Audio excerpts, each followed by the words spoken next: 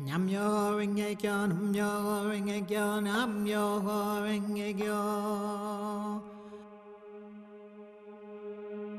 Myoho Renge Kyo, Hobe Bodani. Namyo Renge Kyo touches the body, physical, mind.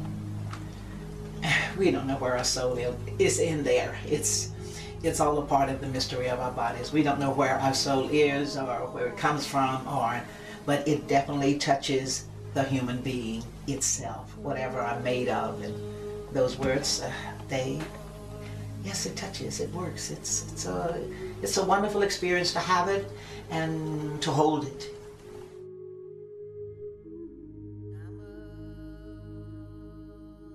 When I was introduced to this philosophy and science, I checked it first to see how does this work? It was mysterious to me as well.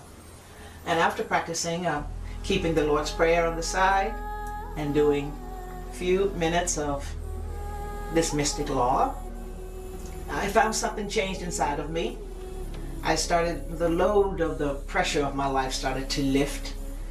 I started to become happy. And then slowly the thoughts came to me of what to do to change my life. And so that is what's mystical about it. It infuses something inside of you.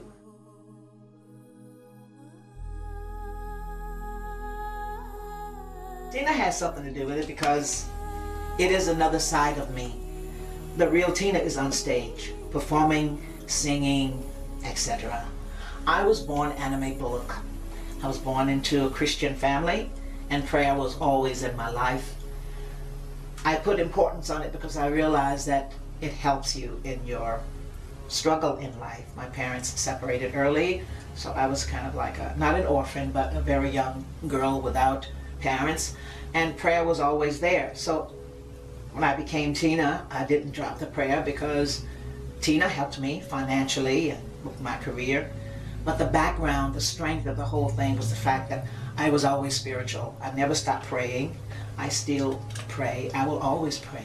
It's a function that we all need to find some part to do, some time in the day to give a little bit of time to yourself to help you.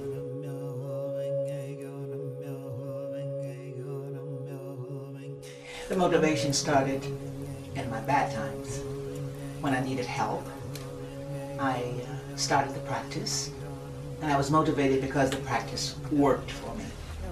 And I've continued to do it because up until now, it has supported me. And motivation is when something works. So basically, that's the motivation. I believe that I will spread this word to everyone because that is a part of what Buddhism is to pass it on in order for people to help themselves.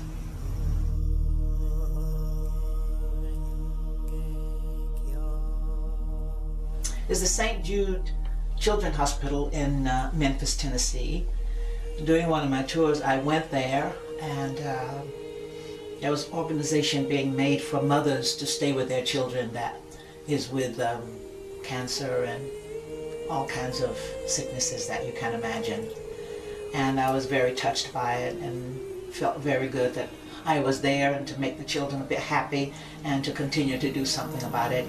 And so whatever comes in from this project goes there and a few other places, but that is the one that I support.